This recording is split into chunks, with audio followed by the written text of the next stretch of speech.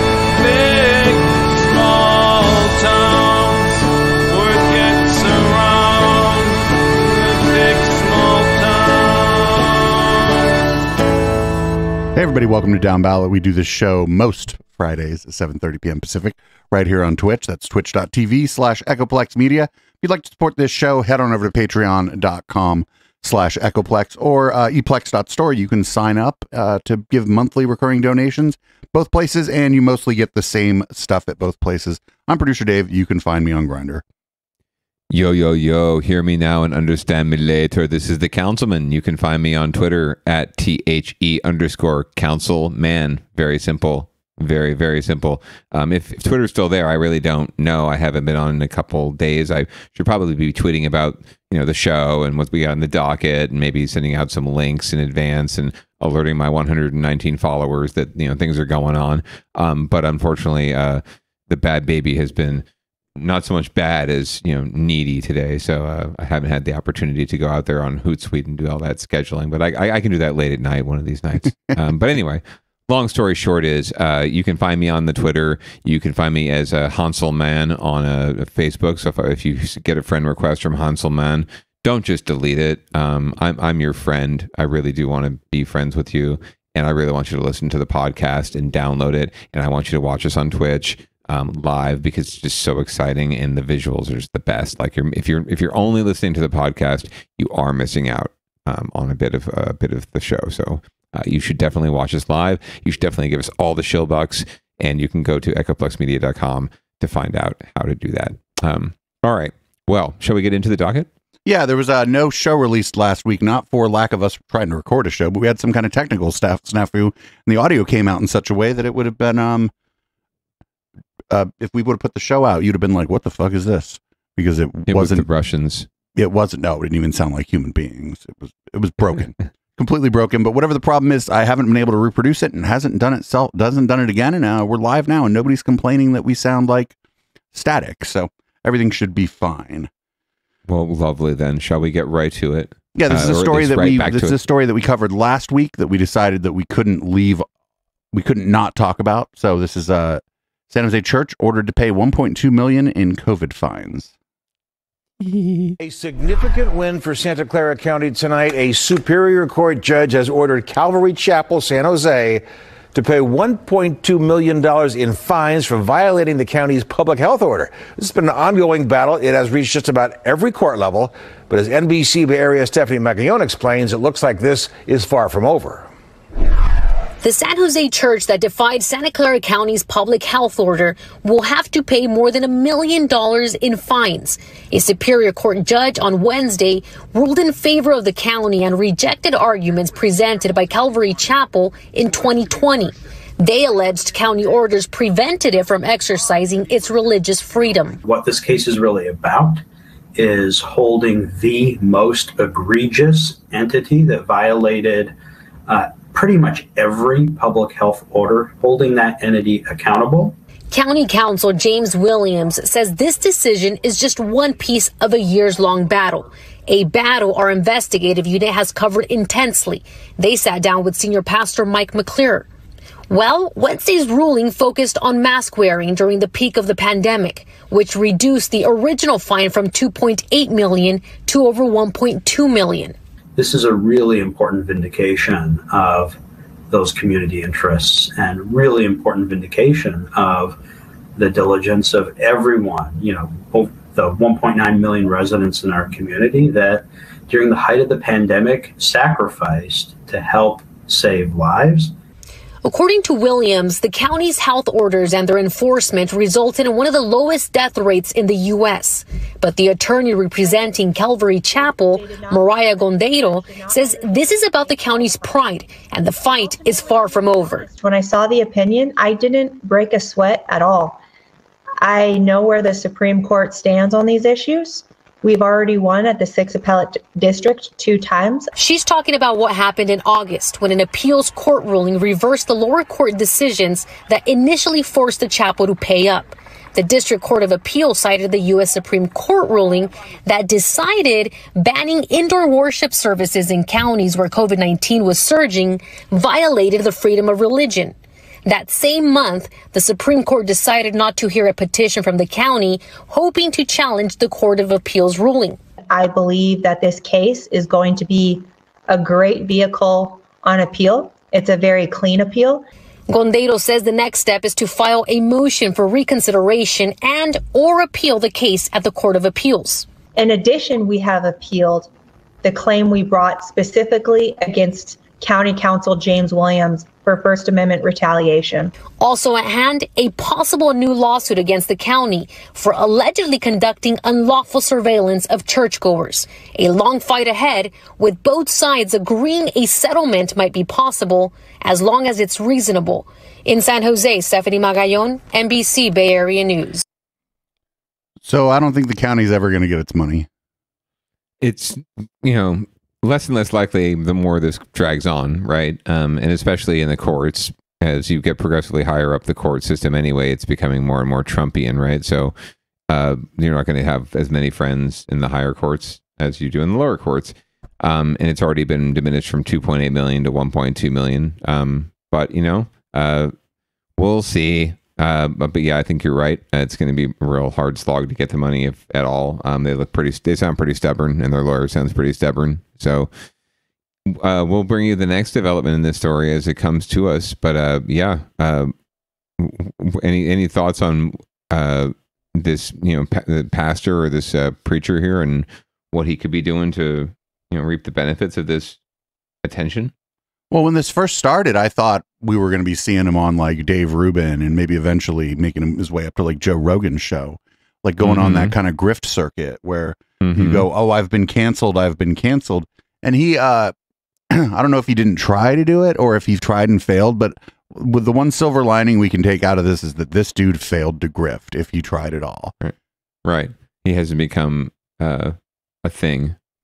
Right. Or a going concern. Right, he didn't turn into like Sean Foyt from Reading from the Bethel Church or whatever, Right. I'm curious to see, I'd love to see their coffers and know if they're, if they were able to play this in some sort of way into more donations, in a more private way, right? Not like necessarily going full Dave Rubin, but perhaps through their normal channels and through other internal channels, if they were able to, recoup anything out of this, because they're obviously paying an attorney, but I don't know how much she's charging, but they're paying an attorney. They are willing to keep fighting this, so they've got some sort of resources coming in. Oh, that attorney seems to be pretty ideologically in line with them, and she may also be maybe running this at a discount so that she can go on like a different kind of grift or get more cases like this going forward. Yeah, totally. She could be the go-to church defender against COVID-19 restrictions.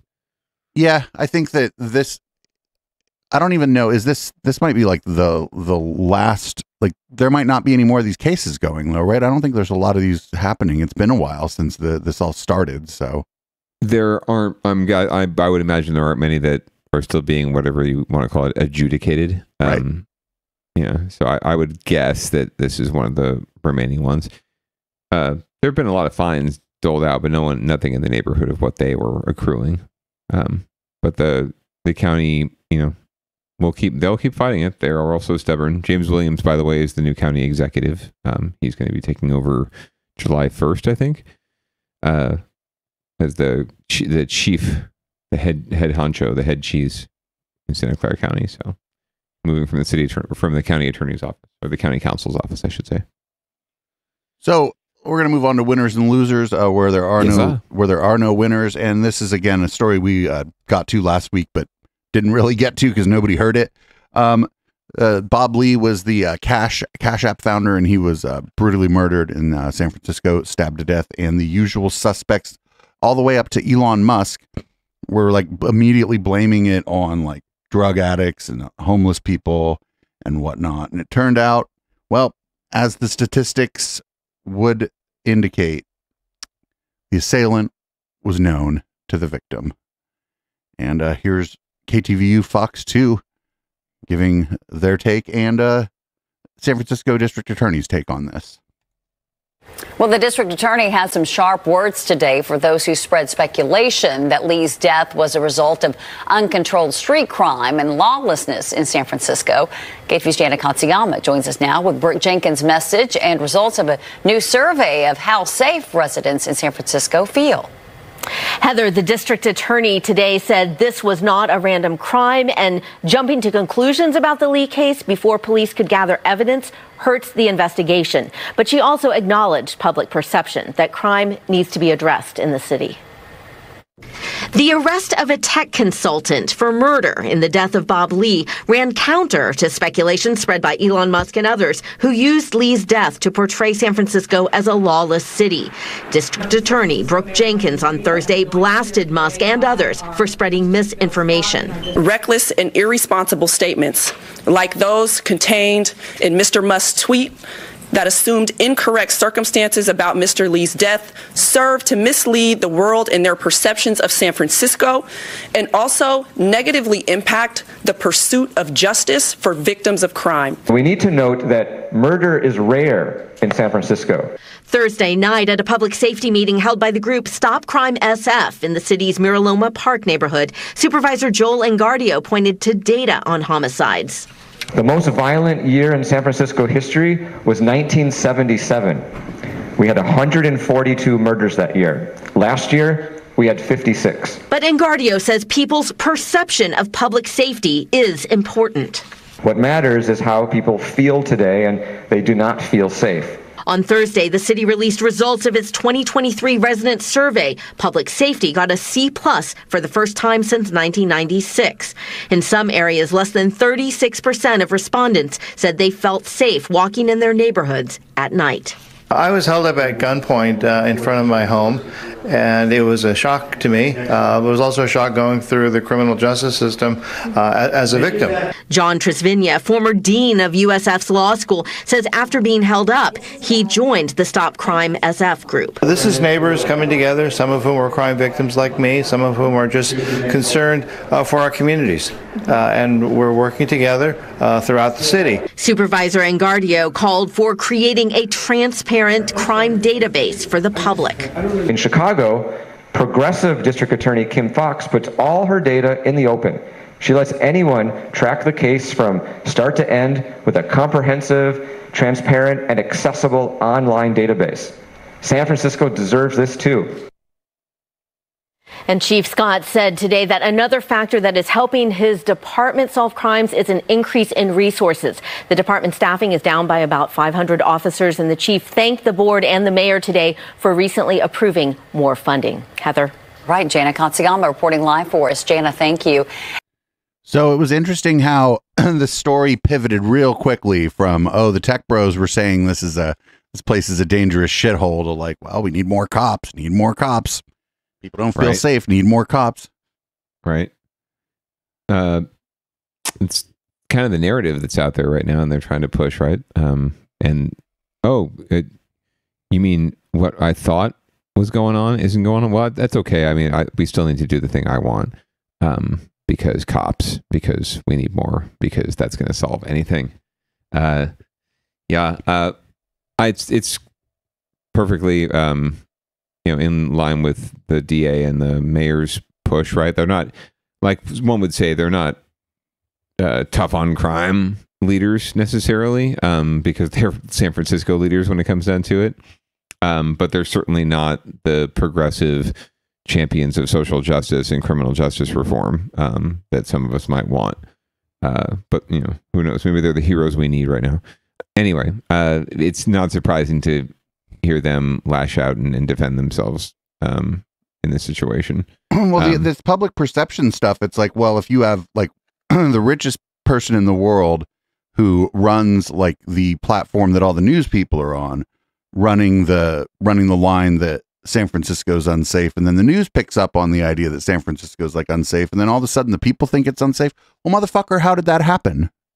Right. It's a cycle, right? Like they pointed to the polling, right? Oh, only 36% of people feel safe. Well, guess what? You're reporting that only 36% of people feel safe, and you're all you do on the local news every night is report on murder, death, kill, rape, and then kitten taken out of a tree, right? And what happened in the baseball game?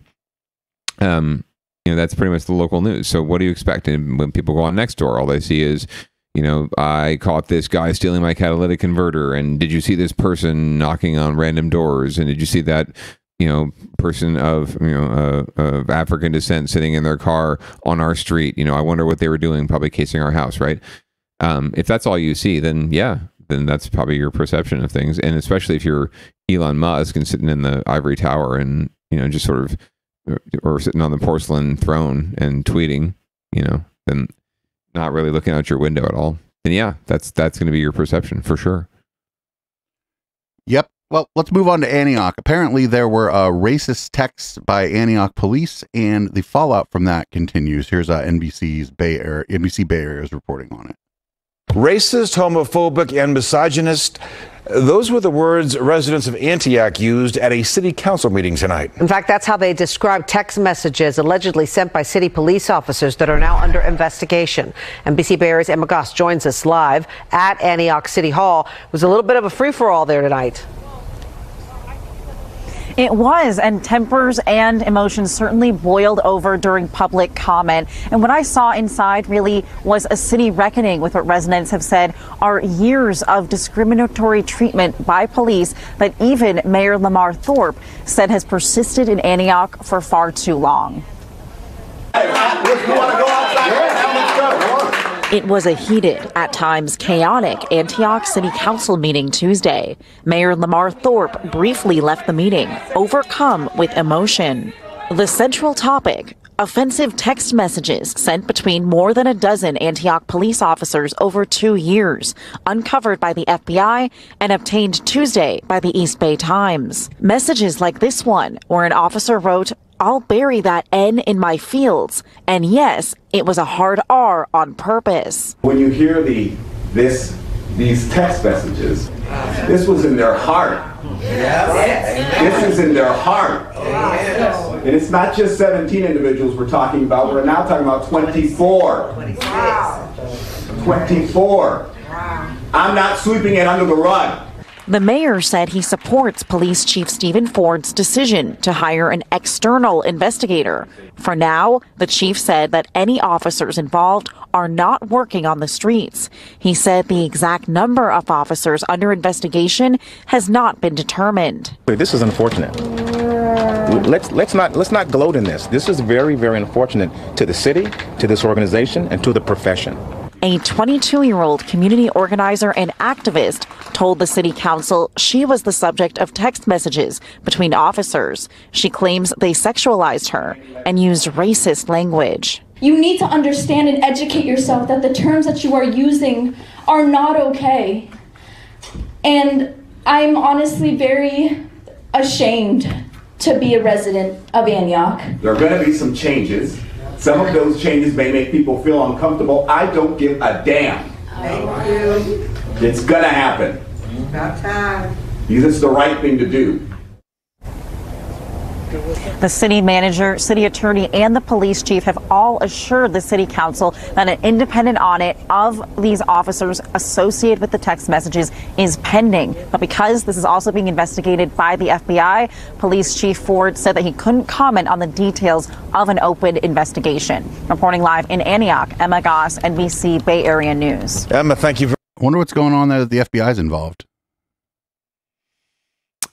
It's a good question.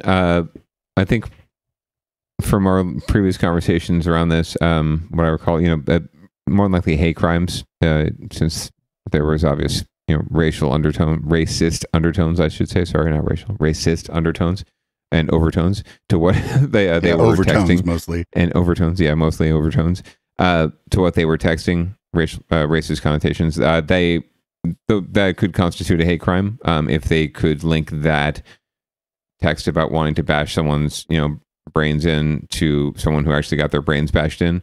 That could absolutely be prosecuted as a hate crime, and that's a federal offense. So that would be why the FBI is involved more than likely.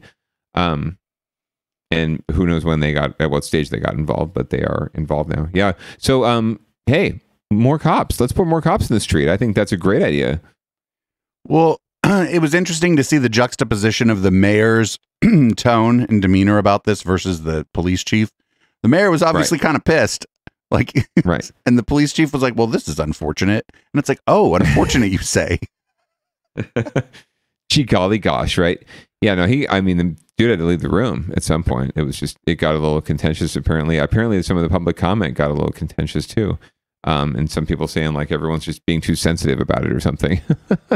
Which is great. So if the mayor had to leave the room, there's some stuff's going down. But good to see, holding firm and saying change is going to have to come, and it is. I just can't imagine like the police chief not coming out and saying, "Hey, look, heads are going to roll. Like you can't do this." Like I can't imagine. Like I can't imagine that not being the first thing this motherfucker says. Oh, this is unfortunate. No, the first thing this motherfucker says is you do anything like this at all ever again in the Antioch police force, and you will immediately be fired.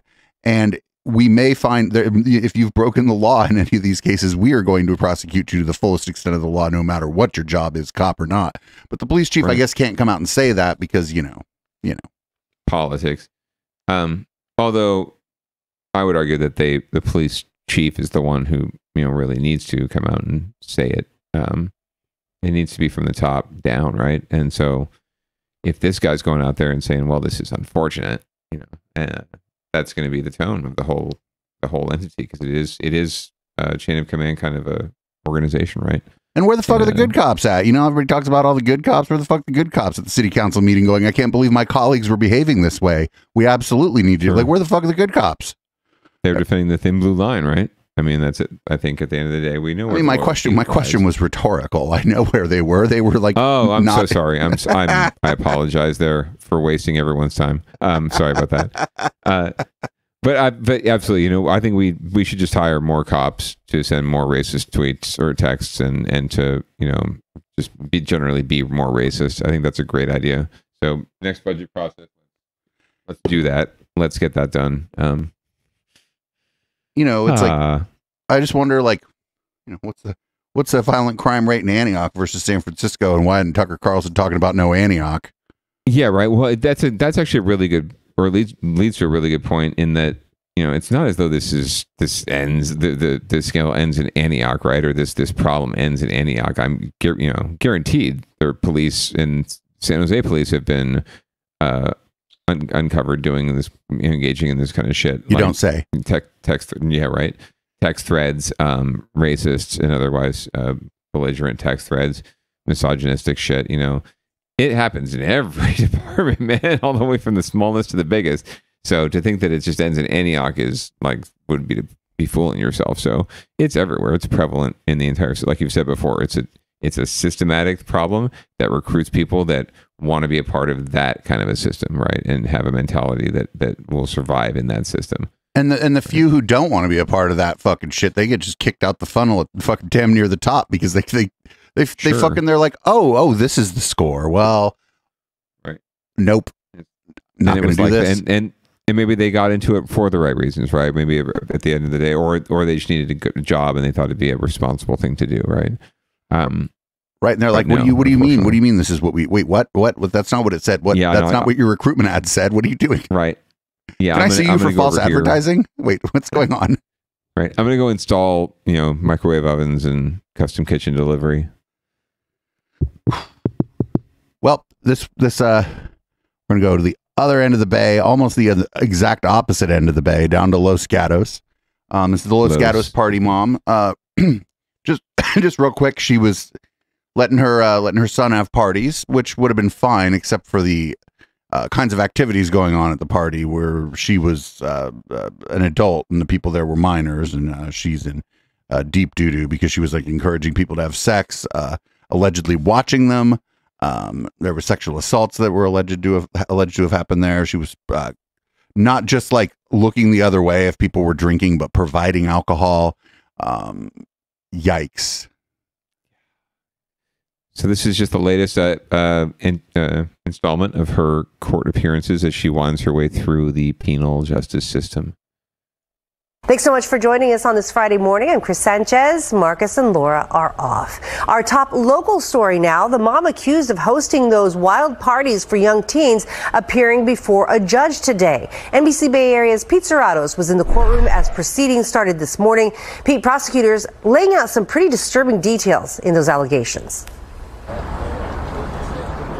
Yeah, definitely some disturbing details and emotional statements from some of these victims, Chris. Now, that court hearing did just wrap up, and Shannon O'Connor, who we're talking about here, right, that so-called party mom from Los Gatos, she was in court today. Now, the district attorney did present some of that witness testimony for the judge to consider when it comes to sentencing O'Connor. Now, just for some background on it, she did previously plead guilty to dozens of charges, 39 charges altogether, and those charges include child endangerment, providing alcohol to minors, as well as sexual battery. But today it was all about these witness statements. I want to talk about some of the testimony that we were able to hear. Now, you have the deputy DA read about 4 victim statements. I want to point out these victims were around 14 years old. They were either a freshman or entering their freshman year. We also heard from a few victims here today and their parents. So it painted a picture of these parties, these alcohol-fueled sex parties that she was alleged allegedly putting together that was targeting the friends of her teenage sons. And these parents talked about how she gained the trust of these parents to allow their kids to go to her home. And at that point, those kids were given heavy amounts of alcohol. There was one account of a kid saying that he was one of the kids was passed out from the alcohol. And then another quote from a parent who said that her daughter was taught to drink like a rock star to take part in these alleged sex parties. Now, as far as the next steps, on May 5th, the deputy DA says that the judge will have an informal meeting with the district attorney and the defense attorneys. Well, they will recommend what the sentencing may be for O'Connor, and then they'll come back on May 16th, and it will be presented to O'Connor during that court hearing that's scheduled for May 16th. We're live here in San Jose. Pete Serratos, NBC Bay Area News. Oh, they're going to throw the book at her. Oh, I hope so. It would be glorious. I do want to find out more about what went down, but at the same time, I want to respect the victims. And now it's like even more like, man, freshmen. I mean, granted, any kind of minor, whatever, but 14-year-olds, good Lord, dude. Yeah, every year younger, it gets like way more cringe, right?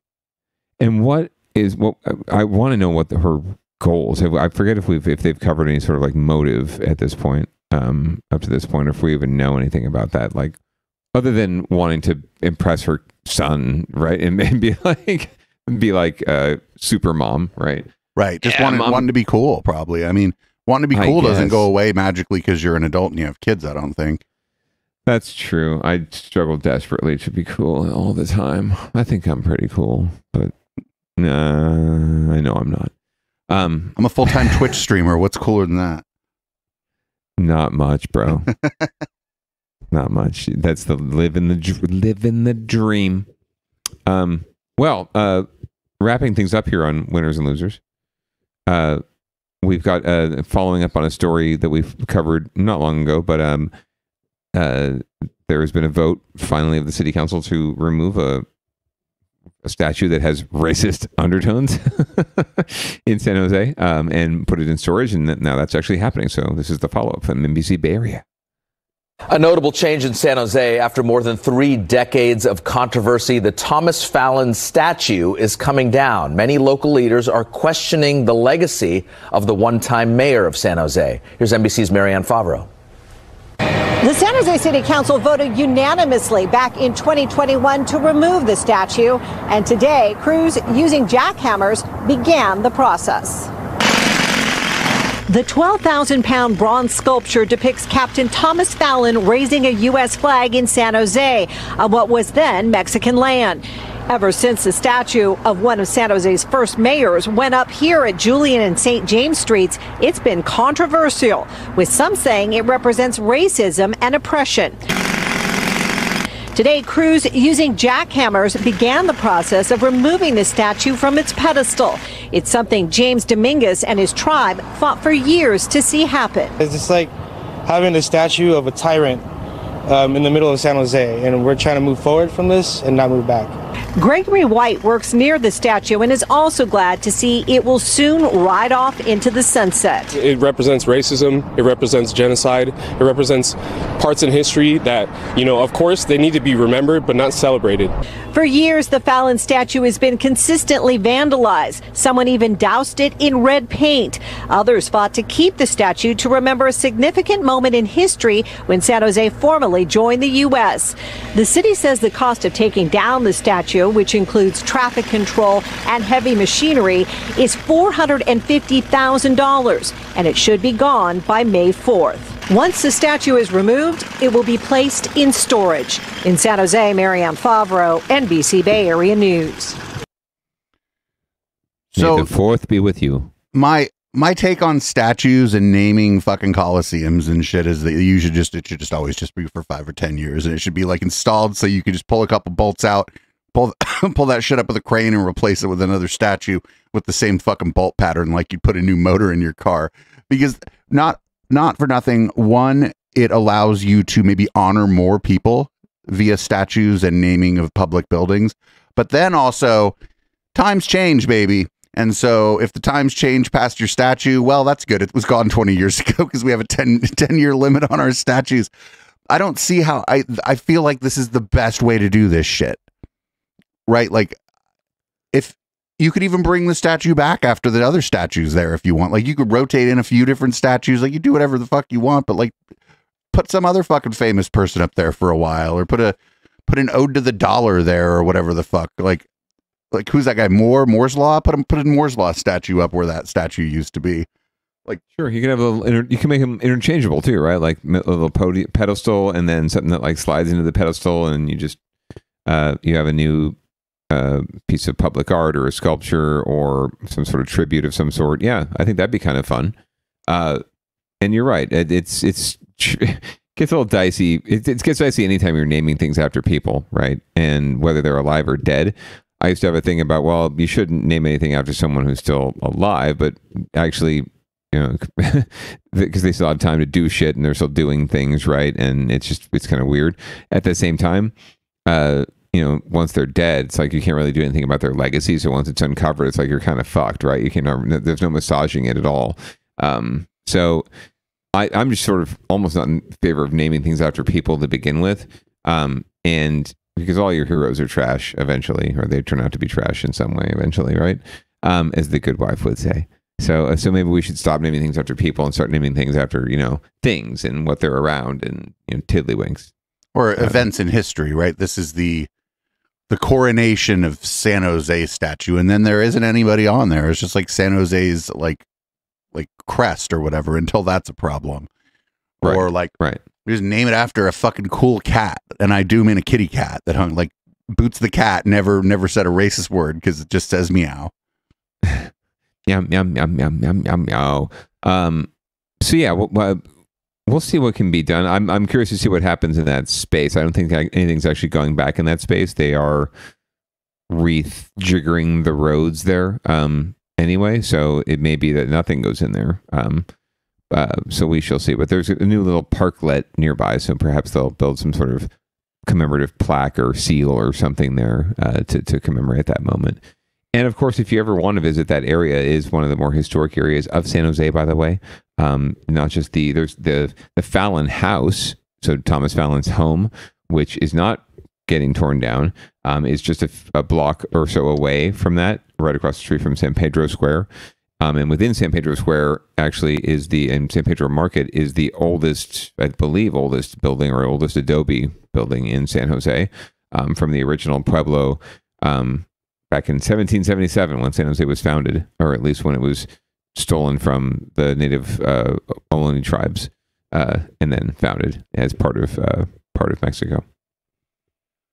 So there you go, a little history lesson. If you ever want to check it out, go to the San Pedro Market, have a nosh, have a beer, and check out the oldest standing structure in San Jose.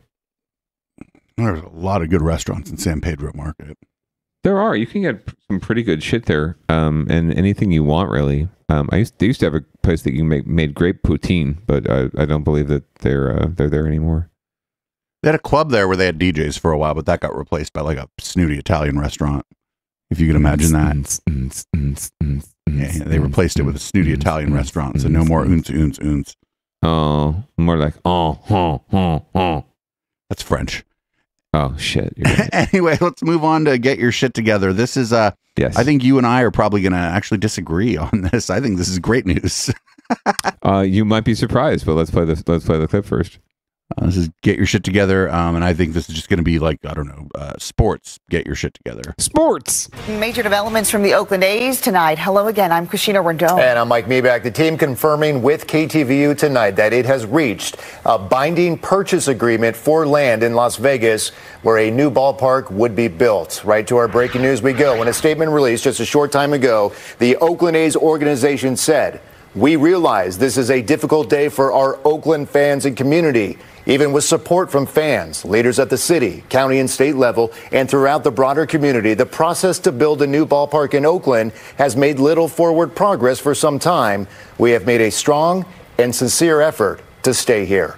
The Las Vegas Review-Journal now reporting this evening that the binding agreement is for 49 acres just west of the Las Vegas Strip and just about a mile north of the Raiders Allegiant Stadium. MLB Commissioner Robert Manfred telling the paper MLB supports the team and hopes to finalize the process by the end of the year. The team and the city of Oakland really have been in a long debate over that proposed ballpark at Howard Terminal in the Port of Oakland. As for reaction from the city of Oakland tonight, in a statement to the Chronicle, Oakland Mayor Sheng Tao saying that the city will cease negotiations with the team.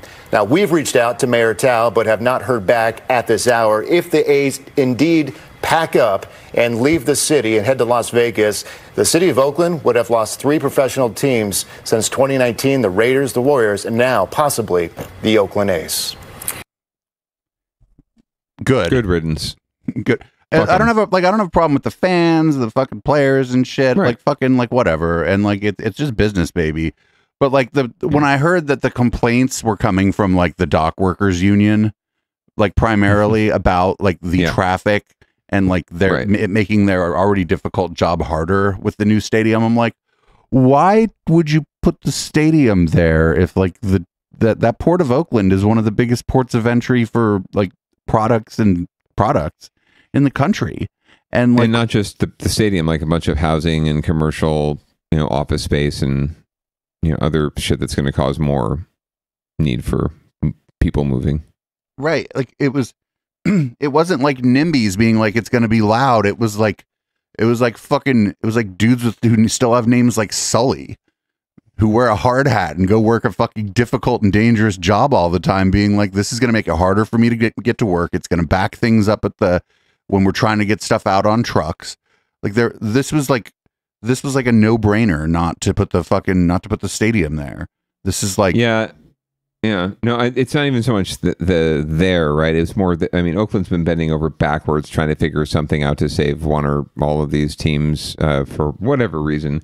And at the end of the day, I think they're going to find they're better off without any of them. I think that unfortunately, Oakland has been played like a fiddle for far too long by all of these, especially the Raiders. God, good riddance to them too.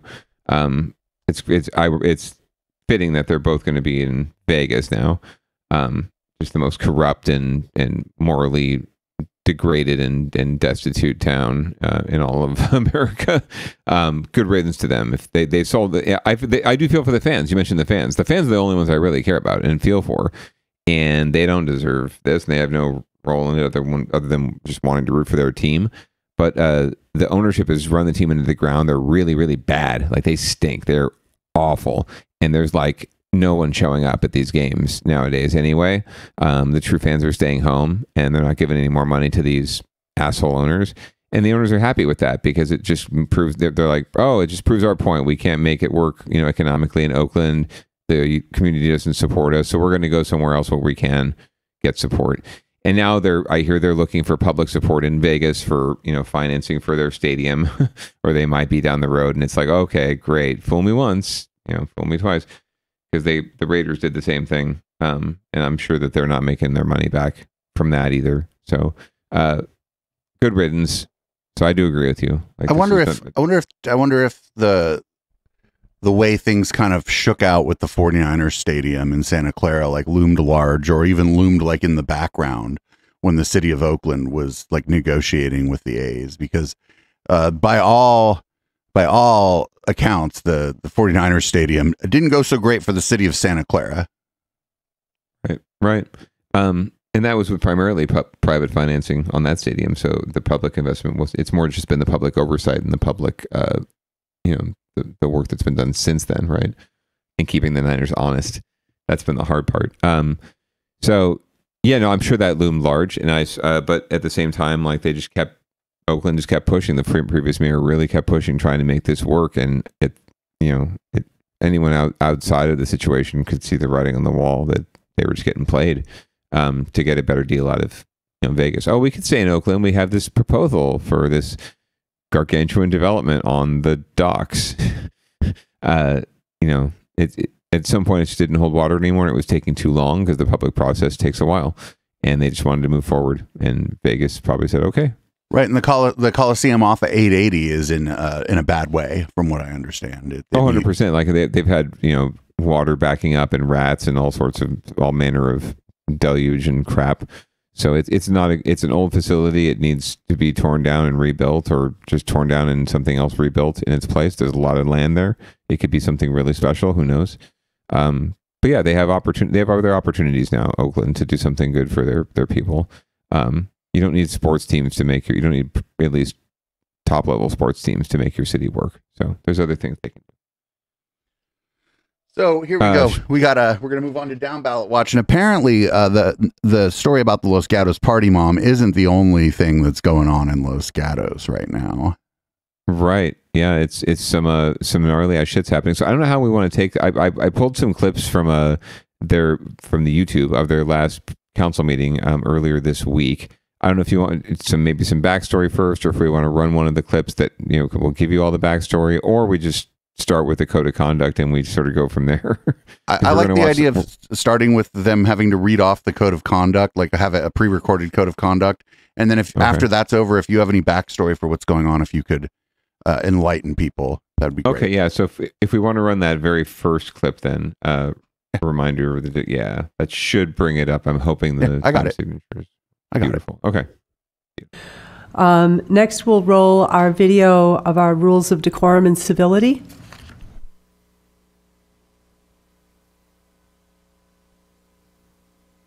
The public is welcome to participate at town council meetings, understanding that the purpose of the meetings is to conduct the important business of the town in an efficient and effective manner. At each meeting, the following expectations of civil conduct shall apply. 1. For the benefit of the entire community, the town of Los Gatos asks that all speakers follow the town's meeting guidelines by treating everyone with respect and dignity. This is done by following meeting guidelines set forth in state law, in the town code, and on the cover sheet of the council agenda. 2. The town embraces diversity and strongly condemns hate speech and offensive hateful language or racial intolerance of any kind at council meetings. 3. Town council and staff are well aware of the public's right to disagree with their professional opinion on various town issues. However, antisocial behavior, slander, hatred, and bigotry statements are completely unacceptable and will not be tolerated in any way, shape, or form at town council meetings. 4. All public comments at the town council meeting must pertain to items within the subject matter jurisdiction of the town and shall not contain slanderous statements, hatred, and bigotry against non-public officials. 5. The town will go through the following steps if a disturbance results from a member of the public not following these rules. If participating remotely, town staff may mute the individual with an explanation for the record of why muting occurred consistent with this policy. If participating in person, the mayor may call a recess for violation of this policy, resulting in the immediate cessation of the audio and video recording and the council exiting the chamber. Staff will determine if the individual should be removed or if all members of the public should leave, depending on the extent of the disturbance. In the event that all public members exit, only the press would be allowed back in the meeting. Once the individual or individuals leave, the council would return to the chamber and the mayor would resume the meeting. Persons disrupting a council meeting may be cited for violation of the California Penal Code Section 403. These expectations of conduct also apply to meetings of all town boards, committees, and commissions. Well, that's so. You want to give a little Star Wars music to play? You want to give a little background on why that's at the beginning and why it keeps mentioning like bigotry and bigotry? Absolutely. So loyal listeners and viewers of the Down Ballot will recall when there were some very viral attacks, verbal attacks, in town council chambers against a former mayor, Mariko Sayak, who is Filipino, and her family and her children were referenced in some of these attacks. And she was the victim of bigotry and slander and awfulness. And in the moment, of course, none of her white colleagues stepped up to defend her or stop the meeting or, stop people from making these bigoted, horrible, racist comments that were also referencing, members of the mayor's family. and making threats to them. None of them stepped up to say anything or to stop the meeting. She had to sort of handle it all herself, and no one stepped up to defend her. But then a week later, after the outcry in the community, and the community rose up and said, that's bullshit. You need to, we need to defend the mayor against this kind of shit. The council and the whiteness of the council, and Rob Rennie right here, who's in the freeze frame, unfortunately, or fortunately, who knows? They decided it was in there. Oh yeah, you know what? Sorry, we did it bad. So we're gonna pass a policy that requires us to, have this said at the beginning of every meeting, and we're gonna pass a resolution that says we're not racists, and we marched in the '60s, and we have black friends, pretty much. If I remember correctly, I might be simplifying it a little bit, but that's sort of what happened. If I remember correctly, there were like altercations in the lobby after the meeting, where I think the mayor's partner husband got in somebody's face because they had threatened their partner, and it's a very human reaction. Child. Yeah, right. Very much so. That did happen, and so this led to protests and counter protests. But the end result was that they have a code of conduct, and that has to be read off like a Star Wars, intro every meeting.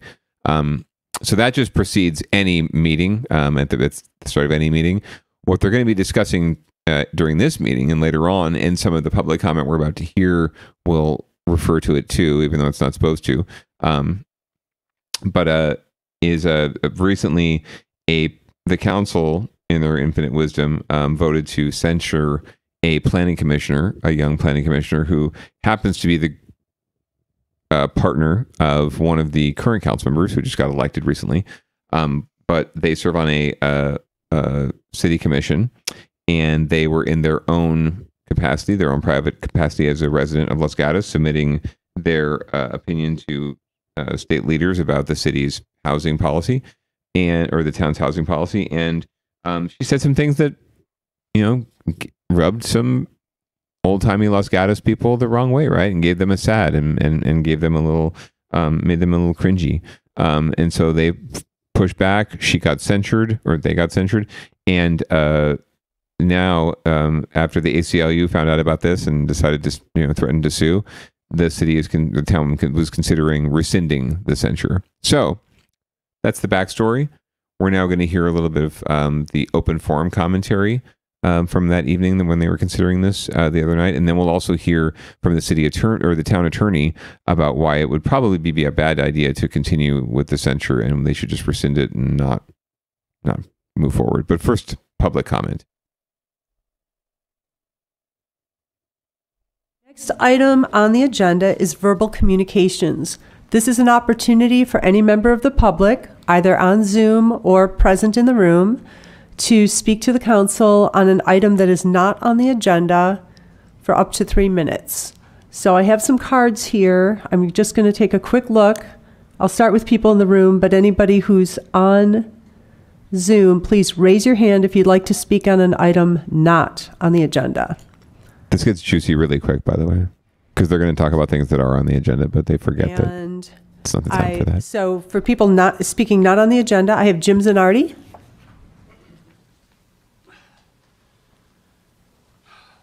My name's Jim Zanardi. Been a resident here for all my life.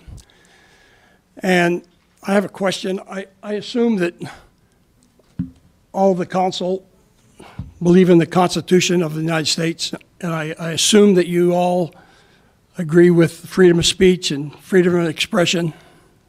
I would assume that.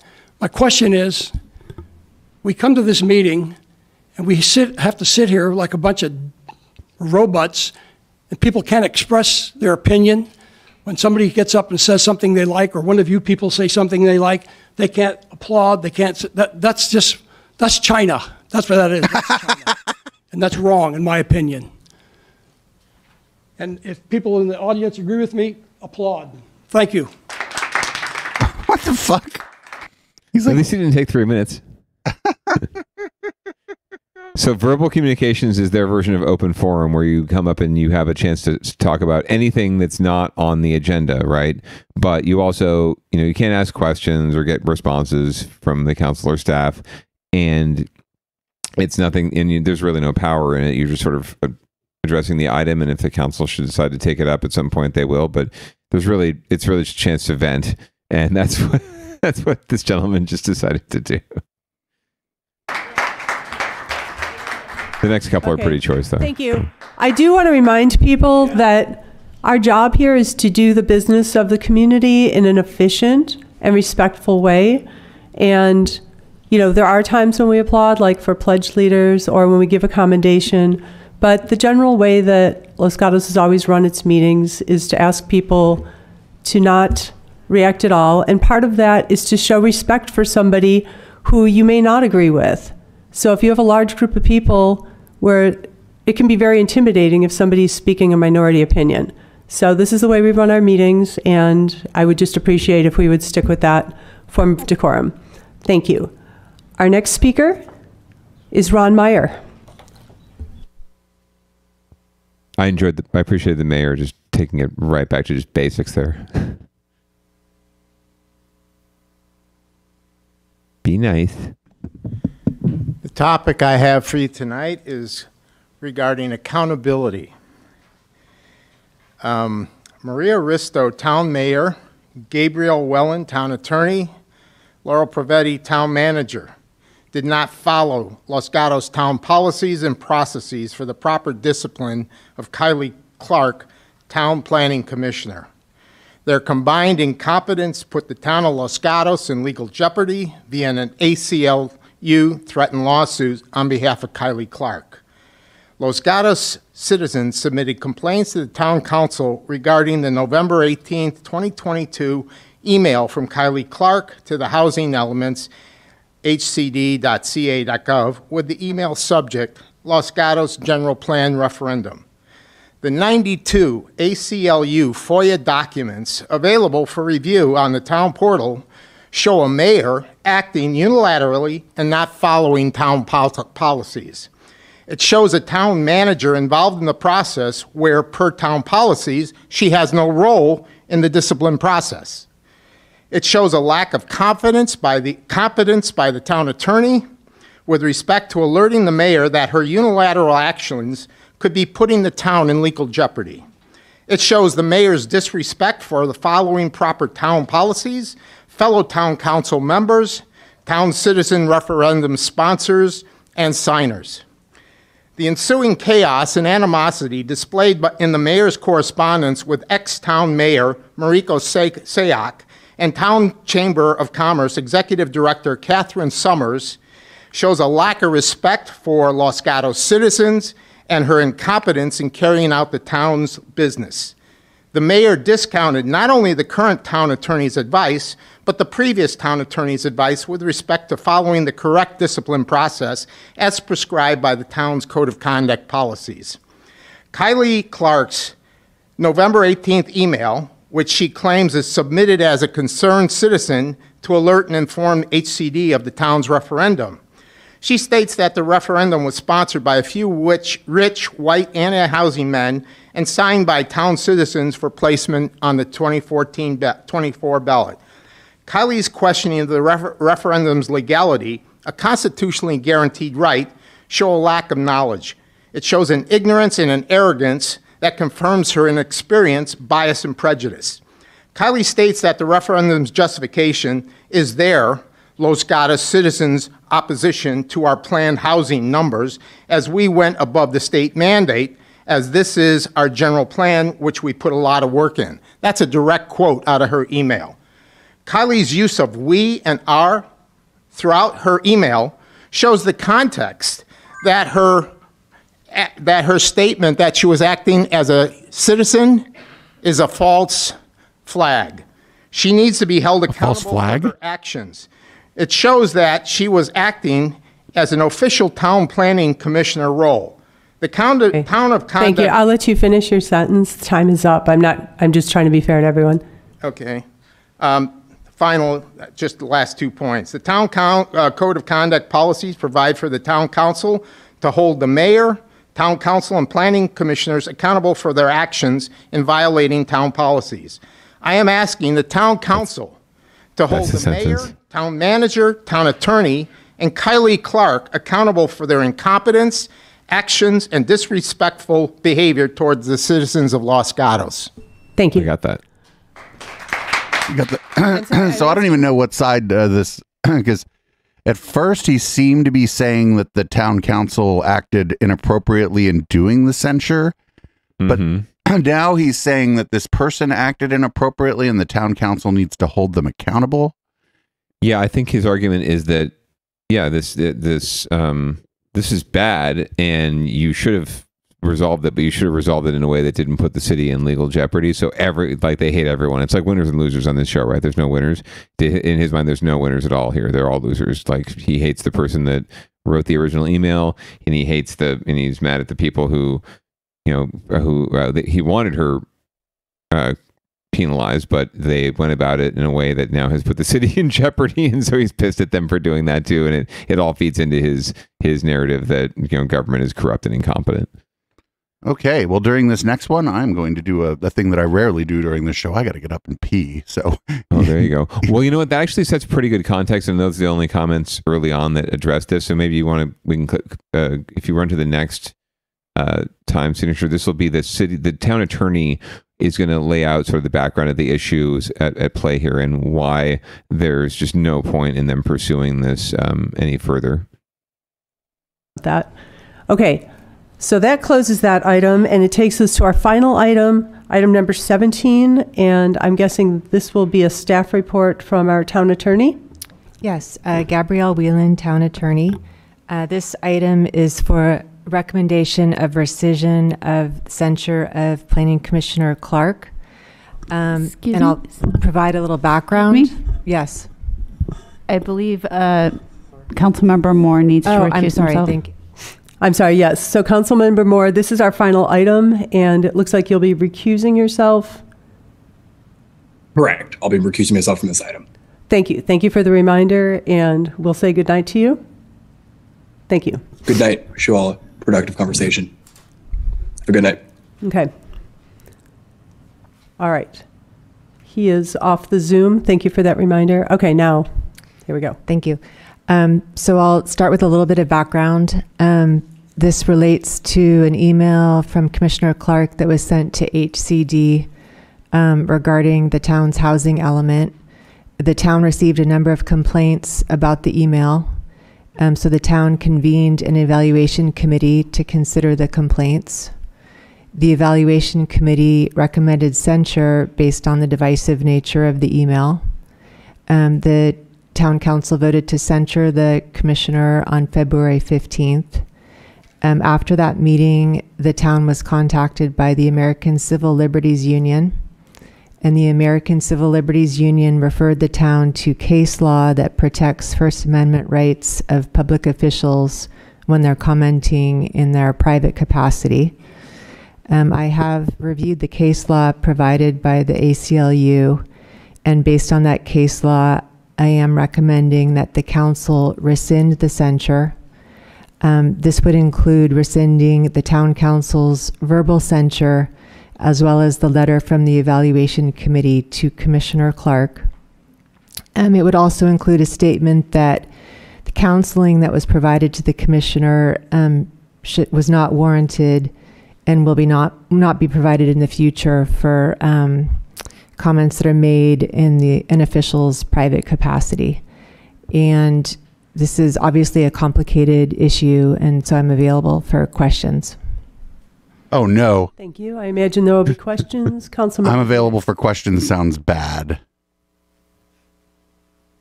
Thank you, Ms. Whalen.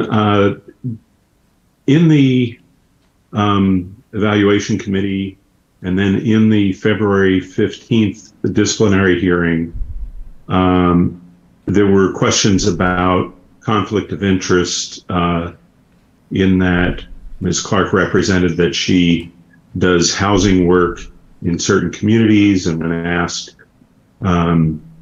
repeatedly, she answered that she does housing work for West Valley Community Services in Los Gatos.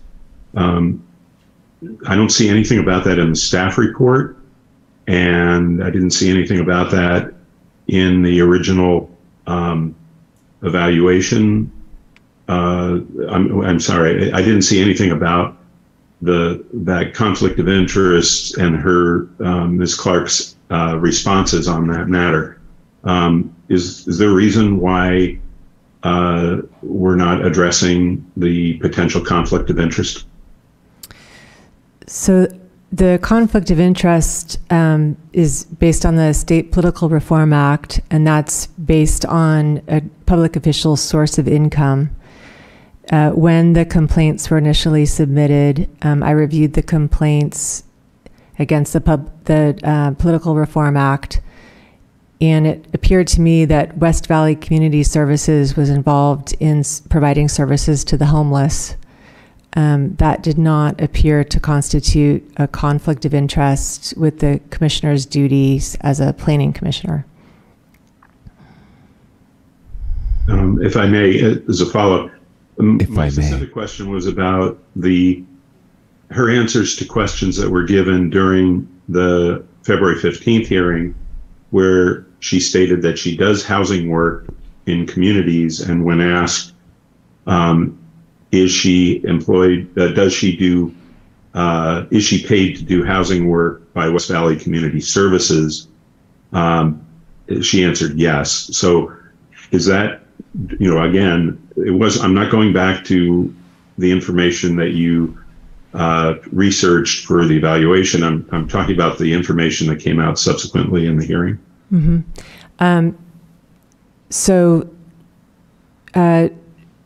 I would recommend that the council consider conflict of interest questions separate from the complaints that were received regarding the email to HCD. And that's definitely an avenue that the council could choose, is to review any potential conflicts of interest for all planning commissioners. Thank you. He obviously voted for the censure. Councilmember Rennie. Oh, I'm sorry. Okay, Councilmember Rennie. So some questions. Your report, you're recommending that we rescind our censure. Yes. And I don't know that you mentioned it. I'm assuming that that's because we're concerned ACLU might sue us to force us to rescind the censure? That's correct. What's the percent chance, I know this is a guess, that you think they would sue us? I think it's like 100%. I've had numerous conversations with representatives from ACLU. I would say it's 100% certainty. Okay, so if we did get in a lawsuit with them, is it an open shut case, or do we, have any ground to stand on? Or not rescinding our censure? So they're not even firing this person or anything, right? They just said you've been naughty. That's what a censure is, right? Correct. And this is like not even an employee. This is an appointed person who they have appointed to the planning commission, right? So just serving the city ostensibly, and then in their capacity as a private citizen, right? Offering comment on the city's housing policy, which is entirely their right. They have a role on the commission, but they don't have, it doesn't preclude them from having opinions. And if they want to voice them, they're free to do that. And she did that. And but it got some folks underpants in and all bundled up, and they complained, and that's just the reactive city council once again reacted. Are we willing to get into a potentially very expensive lawsuit with a historically powerful and well-funded organization over telling somebody, oh, no, you didn't? Yeah, probably not a good idea. But that's what the town attorney is about, basically telling them right here. This, you can really tell. I mean, the humility here is just deep, right? The humble pie that she's having to eat, because she more than likely did not advise them well enough the first time around when they were doing the censure, and she should have warned them of this to begin with. And now she's like, I've been foiled by the ACLU. She's probably burning her. In a nutshell, there's like two main cases that apply in this situation. The first is Bond versus Floyd, and that stands for the proposition that a public official is free to exercise their First Amendment right to say anything in their capacity as a private citizen. There is a recent case out of Houston involving a community college district that censured one of its own board members. That's a very recent case, and the Supreme Court held that the board was free to exercise its own First Amendment right to censure one of its own members.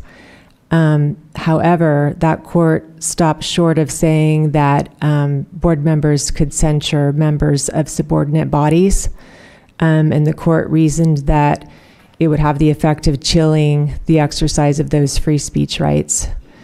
And so, based on the fact that there's no precedent upholding a board or council from censuring members of subordinate bodies for speech made in their private capacity, I think that the town would probably lose the litigation. And if we lost, what would that cost us? So this guy's like, okay, so but like if we I still want to be a dick. So what's the cost of me being a dick? Right. I'd like to. That's basically what he's asking. I'd like to stand my ground here anyway. What is the exposure? Right.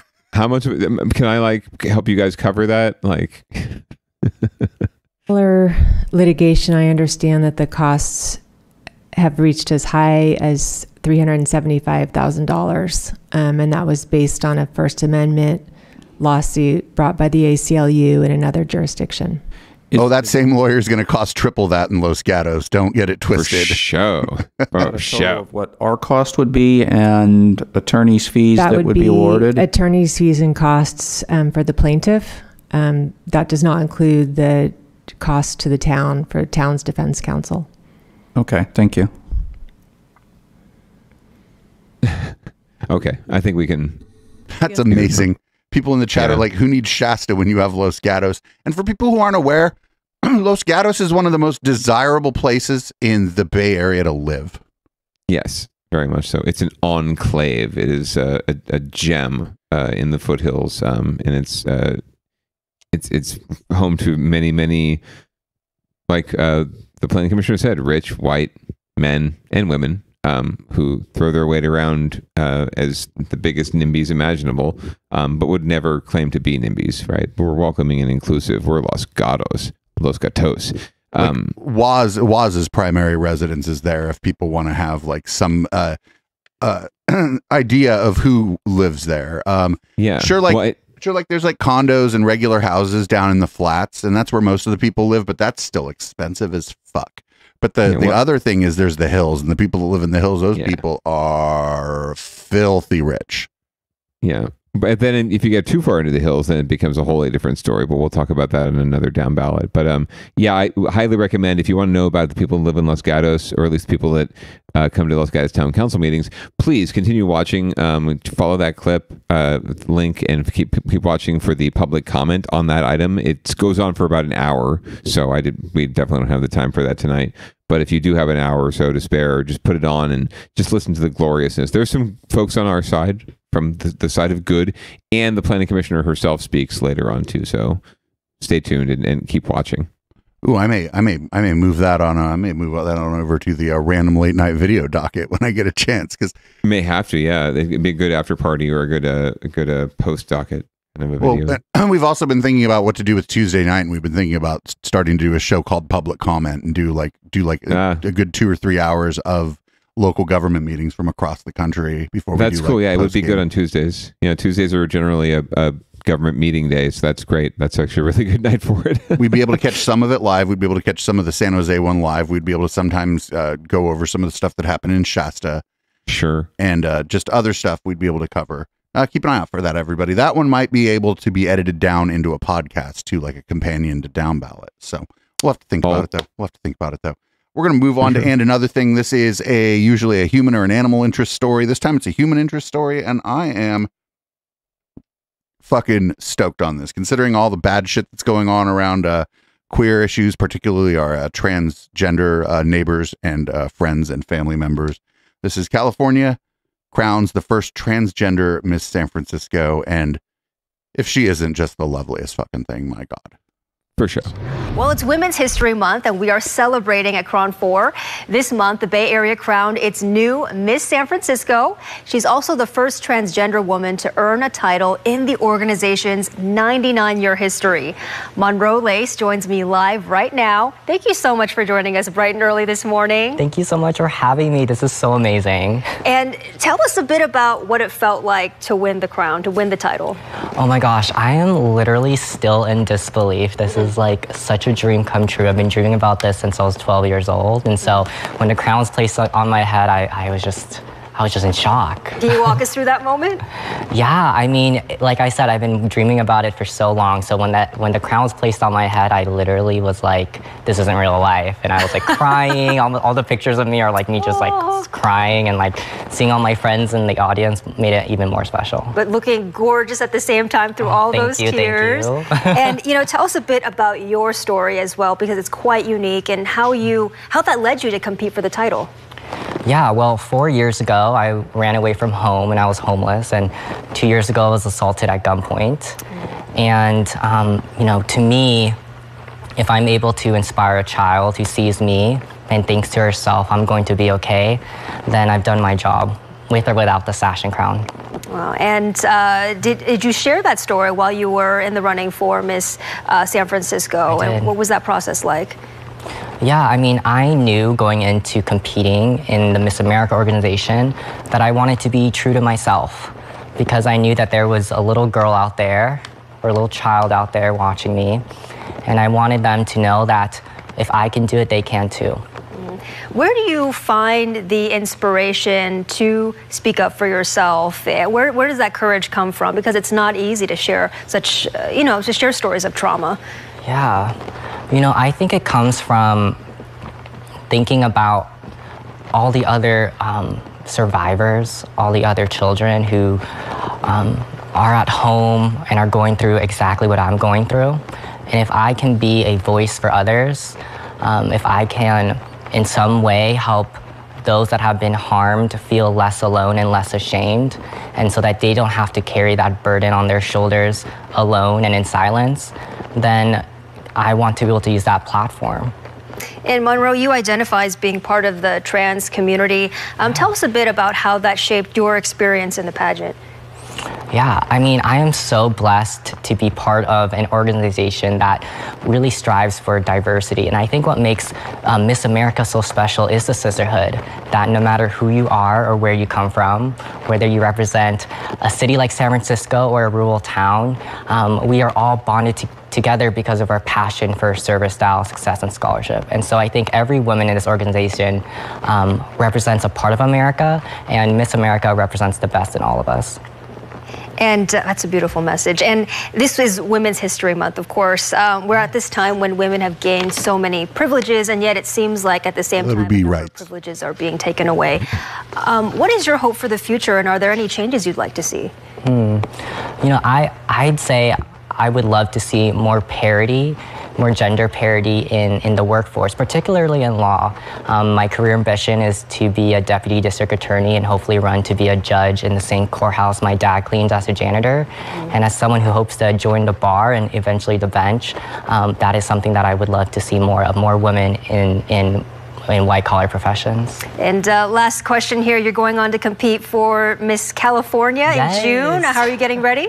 I am so excited. I am ready to bring the glamour to the Miss California stage. I'm ready to strut my stuff on stage. Anything that involves me walking and looking good and feeling good, that's what I'm looking forward to. And you certainly already are a role model for so many. Thank you so much. Thank you so much to Monroe Lace, Miss San Francisco. Thank you so much for being here. Hell yeah. Stephanie. Gorgeous. Hell yeah. The only way that could have been better is if she'd have been like, and just so you know, the first gay, the first gay pride event was a trans person throwing a brick. So she'd be like, just be ready to throw a brick if you have to. Just throwing it out there. Yeah, I'll throw some bricks for her too. Like if she wants to run for something, I'm all about it. So if I can vote in the jurisdiction, I'll be there. So if she wants to run for president, who knows? Saying all the right things. And I don't know if there's a public voting part of Miss California or whatever, but if there is, I would encourage our audience who are in California to get involved if they can and maybe vote for Miss San Francisco because she seems lovely. Let's do it. There's got to be something like that these days. You imagine, like The Voice or something. Anyway, I'm not interest story. I'm not into pageants, but I am into inclusivity. And right now, especially with everything that's going on with the trans community, this is good to see. And it's good to see that Miss America is like going the right way on this shit. That the Miss America pageant, a very old legacy organization, 100% is going the right way. And I bet with no small amount of pushback from a bunch of old fucking bigots. So olds. Well, we love pushing back on old bigots here in Downballot. That's what we do. So thank you for sticking around for another week. Producer Dave, should we read it out this evening? Do you want to do the honors? And you go ahead. All right. Well, thank you again. Like I said, every Friday, well, almost every Friday and most every Friday at 7:30 Pacific. You can find us on Twitch right here. You can also download the podcast whenever Producer Dave gets around to doing that business. I highly encourage you to do both because you get the full perspective. And obviously go to echoplexmedia.com support page to learn how you can give us a few bucks just to keep the signals rolling and the wheels spinning and the gears turning and hopefully keep us from sounding like gobbledygook. Once again, this is the Councilman. On behalf of Producer Dave, I wish you all a pleasant weekend. Please, get yourself vaxxed, wear a mask if you feel like it, and then pants are completely optional. This is Audible Smoke, and you're listening to Echoplex Media. Stay tuned for Conspiracy Bingo if you tuned in live. Bam.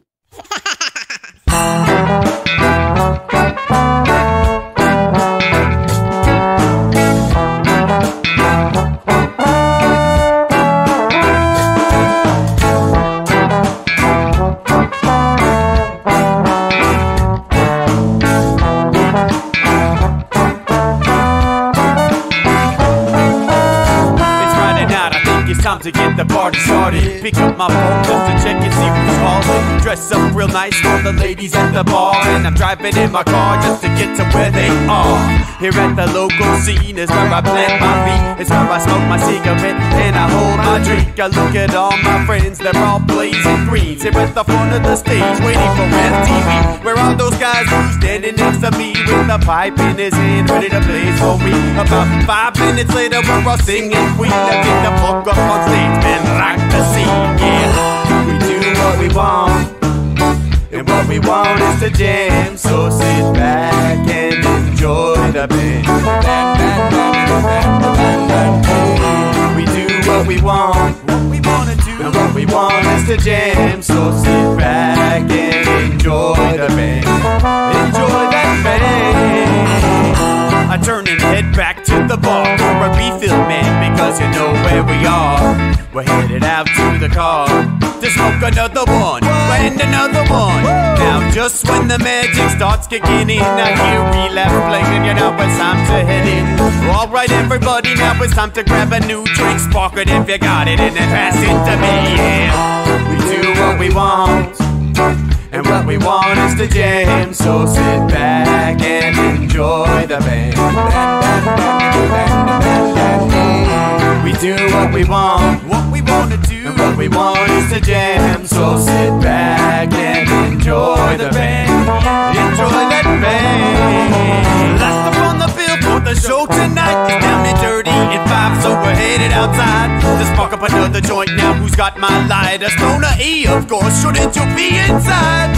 I'm all up in this bitch, being who I gotta be. I'm fucked up like the U.S. economy. The truth is that I don't think logically. Stoner E take you on a psychedelic odyssey. Now inside motherfuckers is rocking me, and outside shit we smoke a lot of broccoli. Rocky the roller, yo, that sexy girl be jocking me. Ain't too drunk to fuck, but I'm probably doing sloppily. We do what we want to do, and what we want is to jam. So sit back and enjoy the band. Enjoy the band, enjoy that band. We do what we want to do, and what we want is to jam. So sit back and enjoy the band. Molly say that he like jamming, and he hope he like jamming too. Well, I gotta say, thank you, Bob, we do. Yes, I gotta say, thank you, Bob, we do. Well, Bob Marley said that he like jamming, and he hope he like jamming too. Well, I gotta say, thank you,